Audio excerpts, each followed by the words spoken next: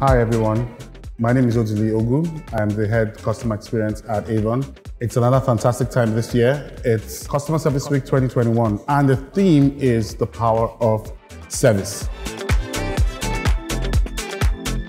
I've worked in customer service for about 8 years now. It's about 2 years and a couple of months.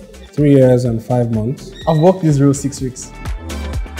So my typical day is getting to the office, getting customers' complaints, getting their requests, treating their inquiries, and also ensuring that we provide feedback to them where they need to be. Responding to a couple of emails, take a few relationship calls and maybe some virtual meetings. I have to follow up on conversations I had, prospect new leads. I have IT projects which I'm still working on. I have business as usual, and then basic IT support. Ticking off everything I have, scheduled to do for the day.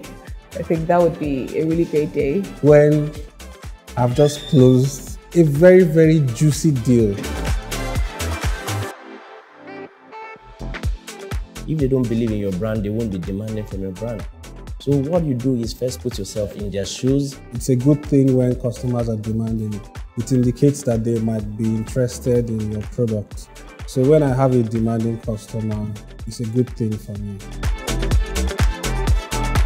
We're in the business because of customers. Where there are no customers, then no company should be operating. I find it very interesting that what I do directly impacts the revenue of the company. Also like the fact that the role involves maintaining high levels of customer satisfaction, a morale booster for me.